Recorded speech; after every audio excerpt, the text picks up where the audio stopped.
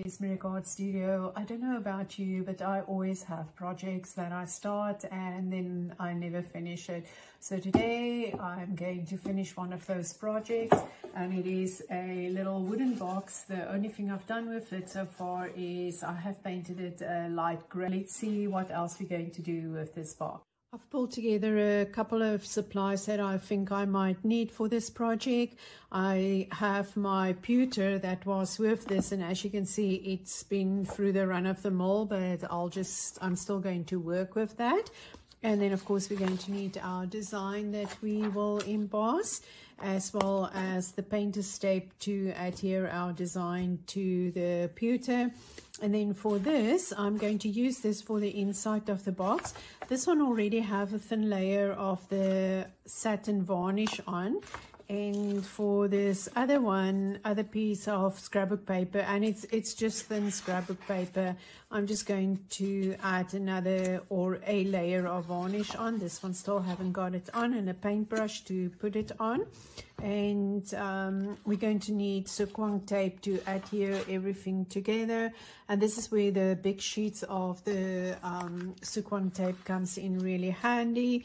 We're going to need our metal embossing work surfaces, as well as a couple of tools that I've pulled out, a roller. I think looking at the design, I think we are going to need some cup and ball tools, or ball and cup tools. We're definitely going to need Teflon tip tools, or this plastic burnishing tools, a couple of paper stumps, as well as I've pulled out one texture wheel. I might just pull out a little bit more. And what up is next? Oh, and the box that we are going to put our design on. I'm using a splat mat first, and that is just so that I can quickly paint the layer of varnish onto my piece of paper. As for adding the varnish, I just put a little bit out on my piece of paper, and I just spread it out to the outside. And the paper is really going to buckle up or bubble up. And that's fine. It usually go flat again. So the reason why I do this, it is just that once we adhere it on the inside of the box, it does not, it sort of just have that protective layer on, that it's just not the paper. So it seals it, almost gives it like a, I don't want to say plasticky look, but you know, when you have varnish. Yeah. So I'm just going to go over, there's a, like this, and I'm going to put this off to the side so that this can dry, and by the time we get to this, it should be dry. Next up is we're going to adhere our design to the pewter, but before we're going to do that, the first thing I'm going to do is, I've just noticed I've never marked my back, so I'm quickly going to write a back on here, and this is just for myself so that I know which side I am working on, so always a good thing to do. And I'm going to be working on the hard surface, and I'm going to use my burnishing Stylus tool. I'm just going to flatten this out and turn it around and come in and flatten it from the opposite side again. And yep, you will see a faint little mark there, but at least it looks 10 times better than what it did before.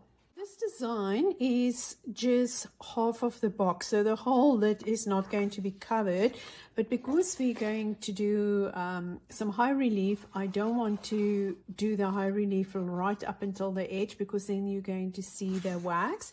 So what I am going to do is I'm going to place it about ½ an inch or so from the edge of my pewter.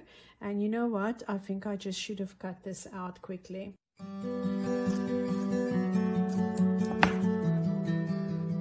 comes to tracing your design, you can use either your stylus, you can use a pencil, or you can use a pen, whichever you're feeling more comfortable with. I'm going to use my pencil, and I'm going to be working on a paper pad when I trace, but you can also trace on a hard surface. It all depends, you know, what is working best for you. So I'm just going to go, and hopefully I can see with all the pencil marks here which ones I've already traced and which ones not.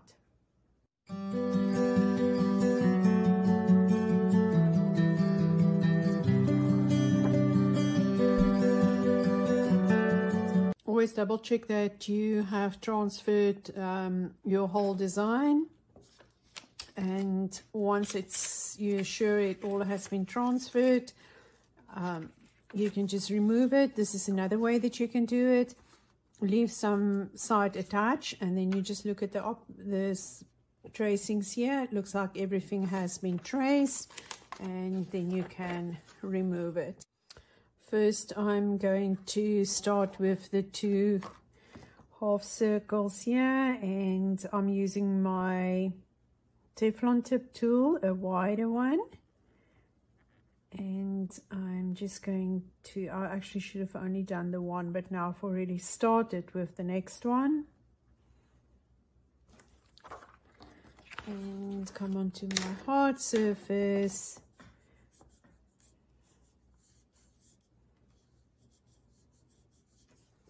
Flatten. And there I just went in the line. I don't know how often that happens to you. It actually happens quite often to me.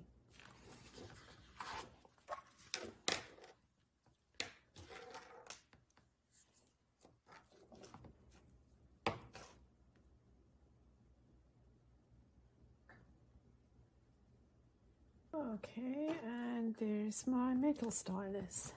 And you can use either side for this. You can use the little ball side, or you can use the little bendy side.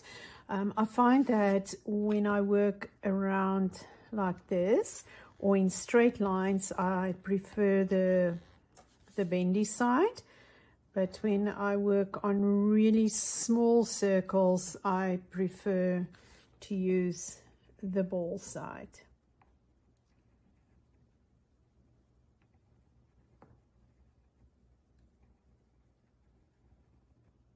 Just going to tidy this up to get that even.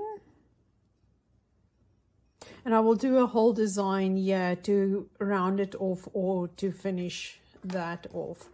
So what I'm going to emboss next is these the 4 petals that's there. And I'm going to do the high relief on the front. I will work from the back, but I'm mostly going to do it on the front. So I usually use the back of a floor tile for this, but my floor tile is a little bit farther away today, so I'm just going to use it on here. So once I'm done with this, the next step is I'm going to push this pewter into that little petal, and I'm working with the flat side of my paper stamp. And once that is done, I'm going to come in with my Teflon tip tool that has, it's at this is not the one I'm looking for. I grabbed the wrong one here. Oh, there it is. And I'm just going to flatten that little ridge around.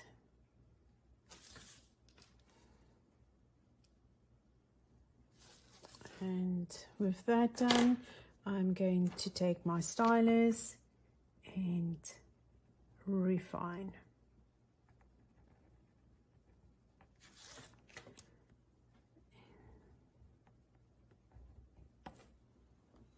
So I'm going to pop all those, the other 3 as well.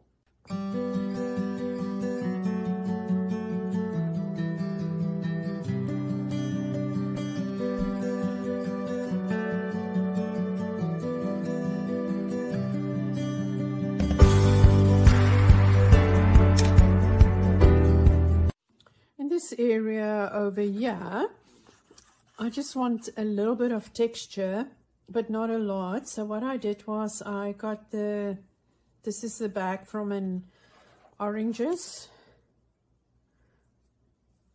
And all I'm going to do is I'm just going to place it underneath. And just make sure it's right up until the end. And I'm just going to rub over it. It doesn't really give as much as what I wanted.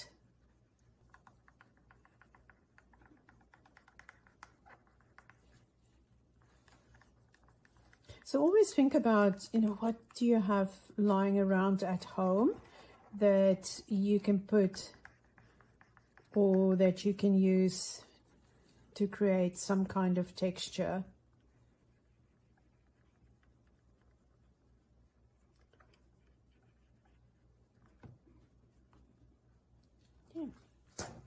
Yeah, I think that's enough.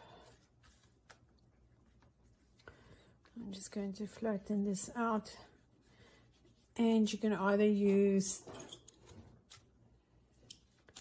your roller or your paper stump. So there you can see it has that little bit of just a hint of texture that's over there.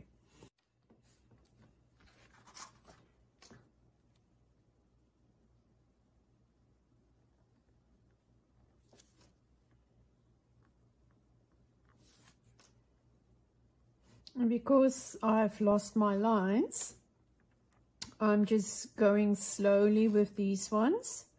And then once I have them down, I will come in and now I will emboss. And now I'm going to turn around to a thicker one. And just to get a wider line.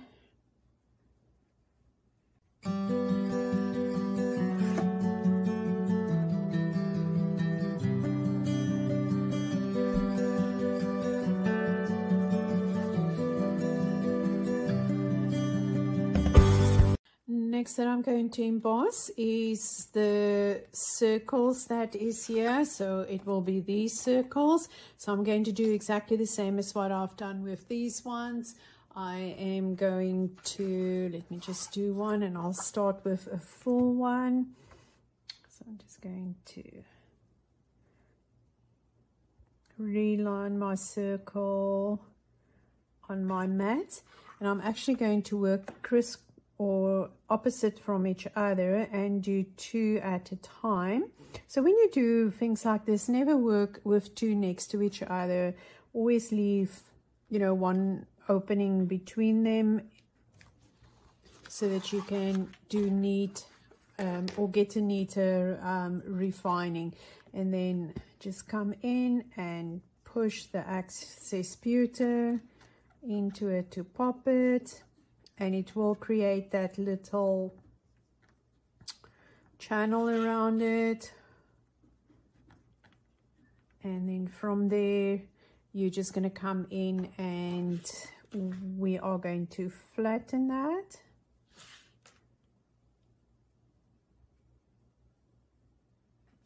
And yeah, and my circles is not round. I can't draw a straight line and I can't make a perfect circle. Would have been nice if we had ball and cup tools that's this big. You can actually use a circle stencil for this as well if you want to. But what you can do as well is you can just come in from the back and you can push it out a little bit just to make it neatly and tidy. There is actually a big ball Teflon tip tool, which is perfect for things like this. So you can go out, make it round, flatten it, and then just come in.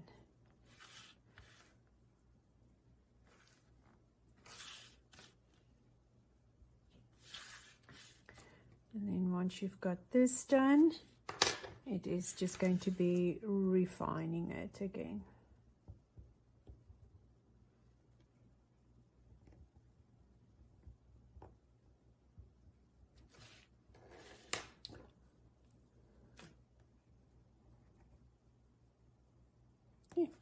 So I'm quickly going to pop the rest of them as well.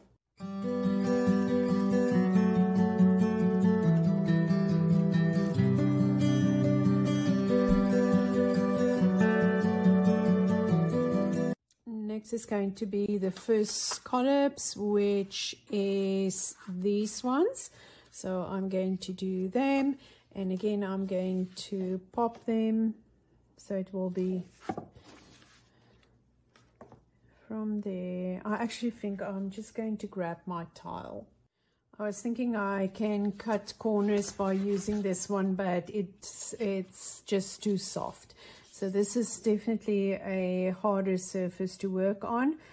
Although it's still a soft surface, I must actually say a more dense surface, I think.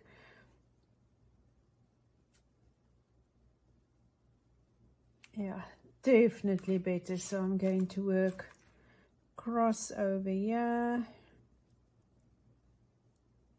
Oops.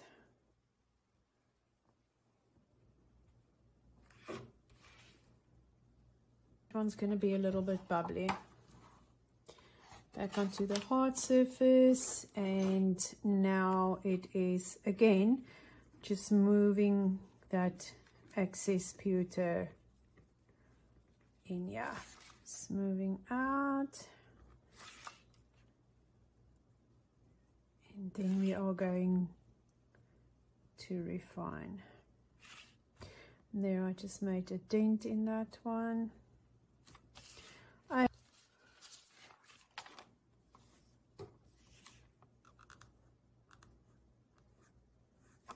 See if I push it slightly with that. Where's that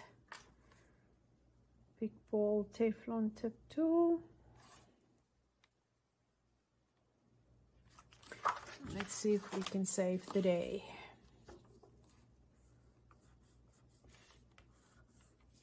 Much better.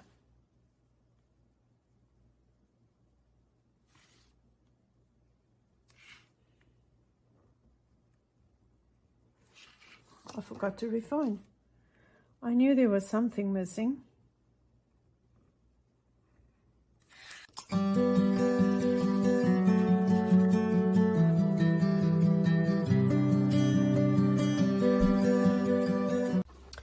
So before I'm going to pop or high relief these ones over there, I think I'm going to make little scratch marks in them. And all I'm going to do is I'm using my metal stylus, and I'm just making these little scratch marks. And I'm starting from the outside, working towards the end of the previous bubble or petal, or I don't know, mandala actually. And yeah, so you can also do this after the fact. Once you have folded with beeswax, you can also do these scratchings, but I was just thinking, you know, let me do them now. And then they are there. And the moment when you feel like it's sort of starting to bunch up, get your paper stump and just flatten it again.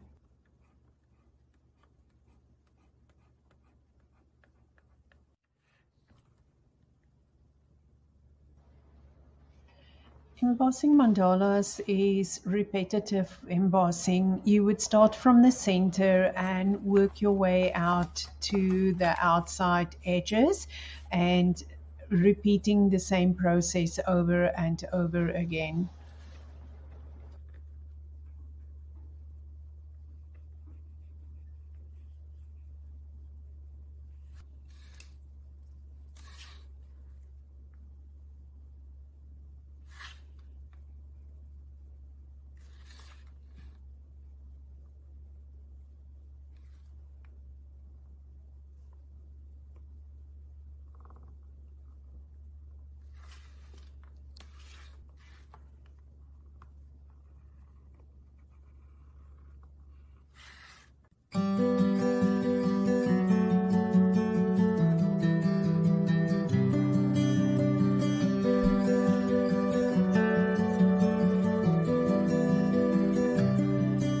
the next line, which is this one over here, I would like to have it embossed like this one here. So I'm going to work from the back and I'm quickly going to emboss those ones, and it's just going to connect over here.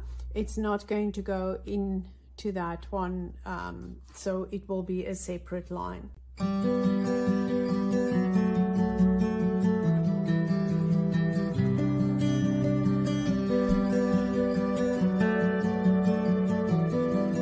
Next up is going to be that lines over there. And oh, by the way, this is someone asked when I did the tutorial on how to use the dry needlepoint cutter, how did I emboss that mandala. It's a sun and moon mandala, and I've done it this way. I've started from the center and then I've worked my way out to the outside. So this is how I've done this one. So, or that one.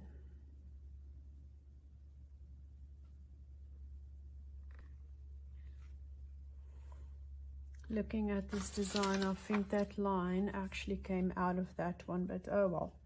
Now there's a change in the design. That's a good thing. If you work with your own designs, you can change it as you go along. You don't have to worry about, you know, copyright or anything like that, or somebody thinking, oh, but that's not how my design is looking.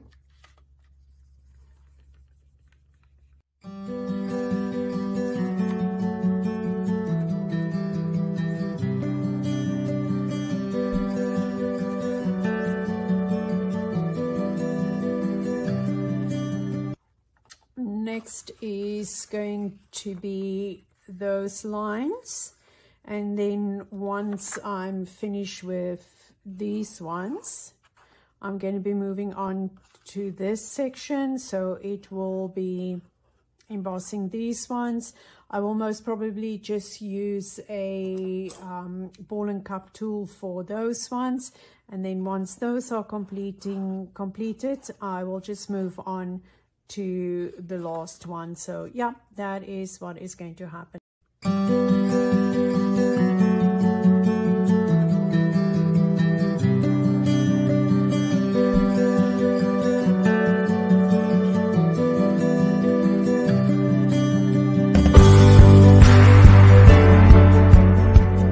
Next up is the little bubbles or the circles, those ones, and I'm going to do that with a ball and cup tool.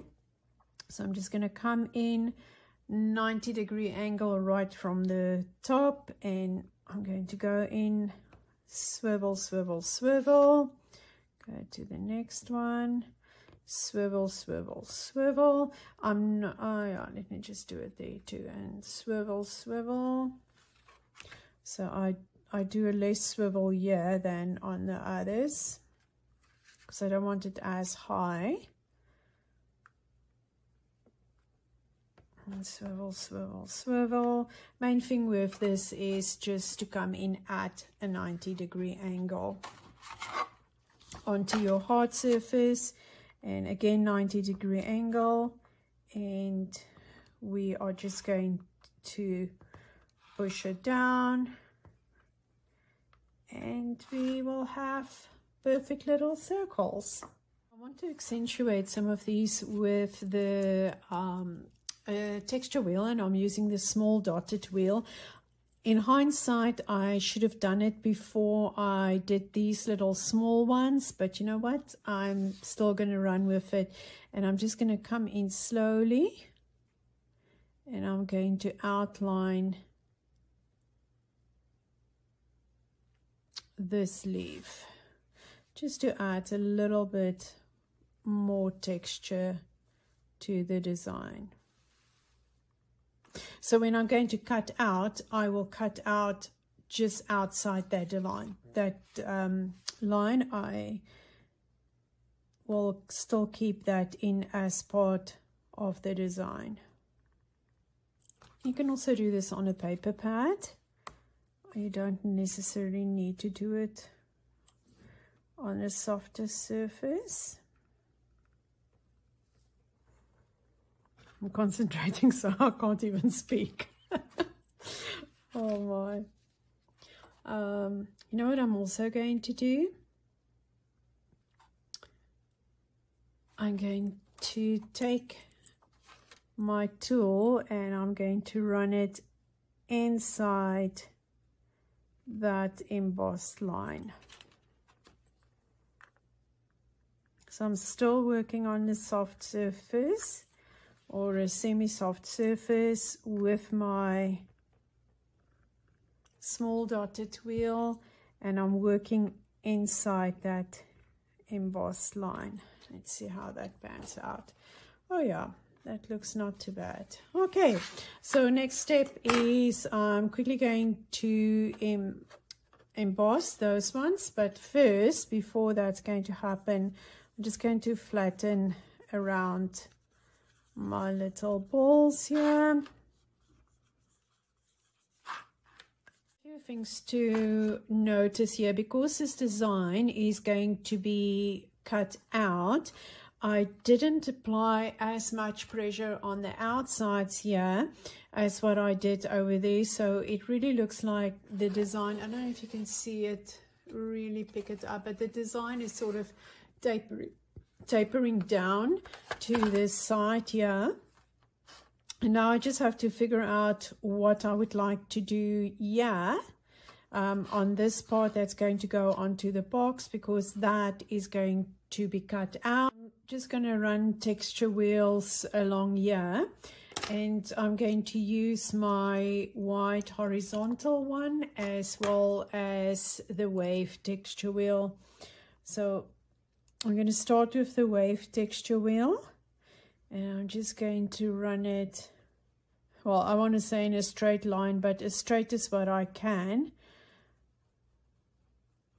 down here as a guide. But yeah, again, it's not very straight. Just flatten this part here. And then I'm going to come in with the white diagonal lines.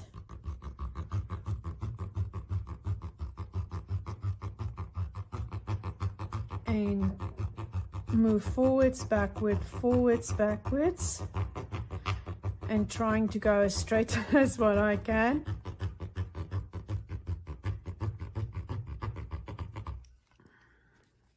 And when that is done, I'm just going to come in.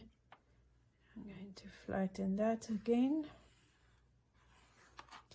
And go back in with the wave tool. I might just do 2 of these. And just run it along there. Yeah, I think I'm going to do another one just to go right on the tippy edge. Tippy edge, I don't even know if that's a word. I'm quickly going to fill this with wax, and oh, I think I'm going to run a double row of the wave tool on the top side as well. This is just a little bit of a gap. And you have that little bit of a wavy movement feel.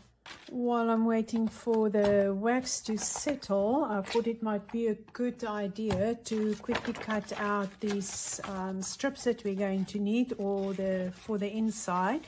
So I've measured the inside of the holder, and well, it's supposed to be a square holder, but yeah, no, it's not square, but it looks like it is 7 1/4, so I'll do 7 1/4 and 7 1/4, and then from there we can always just trim it to make sure that it does fit. And again, these ones have been sealed with the sealer. Trimmed it to size to fit in there. So next is, so we can just add the Sookwang tape to it. And as I said, I usually work with the rolls, but I don't have rolls that is wide enough. So this is where these little sheets come in very, very, oops, and there it goes, skew, whoops. But this is where the sheets come in very handy. And when you go skew with the Sookwang tape, don't try and lift it. It's a lost cause. You're just going to do more harm than what you are going to do good. So cut to size, and I'm also going to add Sookwang tape to this one as well. Next, we're going to glue this down, and I had the two options, the dotty one as well as this one. I've marked them when I dry fit my paper. I've marked them which is the top, so that I can know it goes in the right way, because it doesn't fit properly on the other way. So now it's just literally trying, oops, to maneuver this in here so that I can glue this down. Oh, and there it goes, skew a little bit. Oh, not by much. I'm just going to grab, that's my roller, just going to grab my roller and give it a quick roll.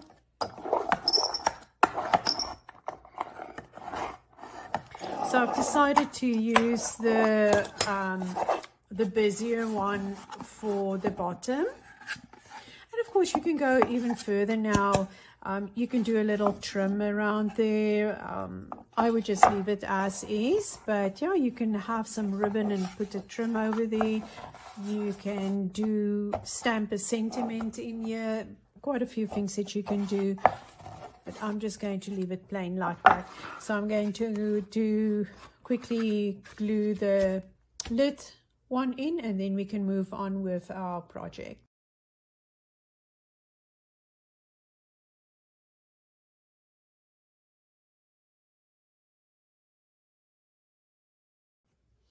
Patina's done, polish is done.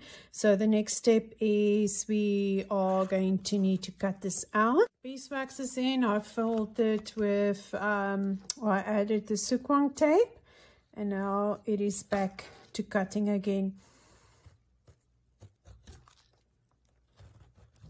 So we're just going to go around and cut. So I think I'm going to, and I'm using the dry needle cutter. It goes by so many different names. It's a dry needle point cutter, a dry needle cutter. Main thing is you need to cut on either a cutting mat or a glass. I prefer a glass. And when you do have the Sookwang tape on, make sure that you cut through until you feel you are on the glass. And I'm just cutting in the one direction now, and always cut towards yourself. As well, there is a video, the Sun and Moon mandala I was talking about earlier, where I go into detail on how to use the dry needle point cutter. So I will link that video below, and you can have a look in detail how to do the cutting. Next is to get rid of all the sharp little points, and that I do with my little scissors.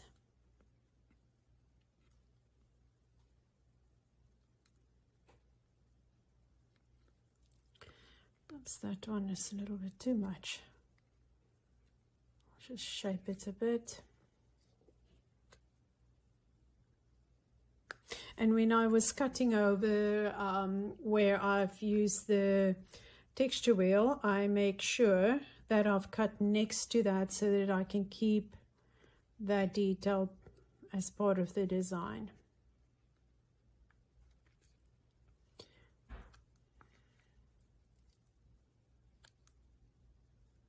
You can also cut out the whole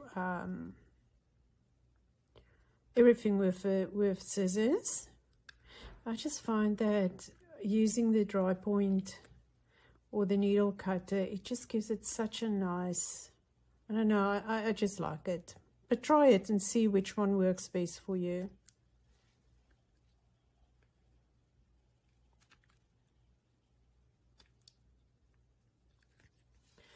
Okay, and just coming in with the point and just smooth everything over. So it always looks like these little, I don't know what you call it, fluffies or things sticking out, but that is just because of the Sookwang tape, the backing paper. So yeah, give it a once over like this, and next we are going to fit it and see how it works. Bringing in our box, I'm just going to line that up. Let's see more or less where is the center. This one doesn't have, okay, so that is more or less in the center. Oh, that one is nearly done, or in the right spot, I should say. So this one just needs a small little trim.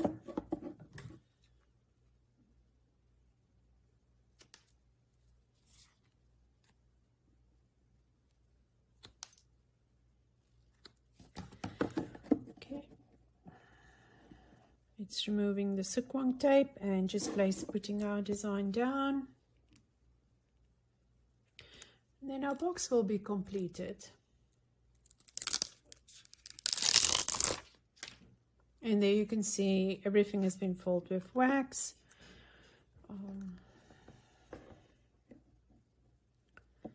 So just line it up on top. Just make sure. And then just press down. That band over there whopped a little bit when I was working with the wax, with the amount of wax that is in here.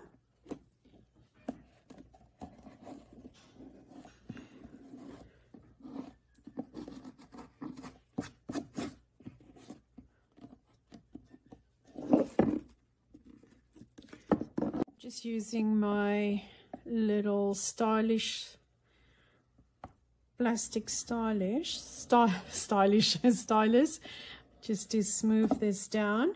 And I usually have one that I use for these finishing touches, and so that I don't use it anywhere else, because it can actually start scratching your pewter if you do work with that.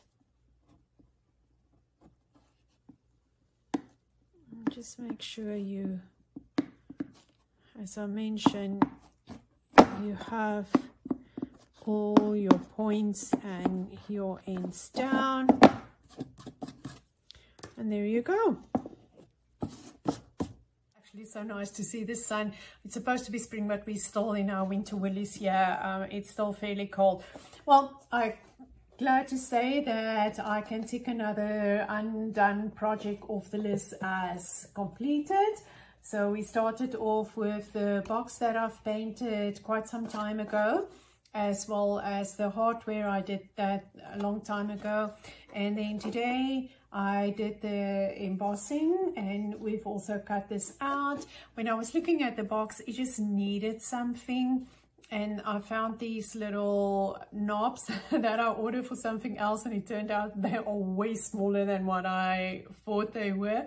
But it actually works perfectly for this project. So when we open the box, we have the scrapbook paper inners, and it was just, we've added a layer of the acrylic varnish for that, just to seal it so that it can stand a little bit of wear and tear.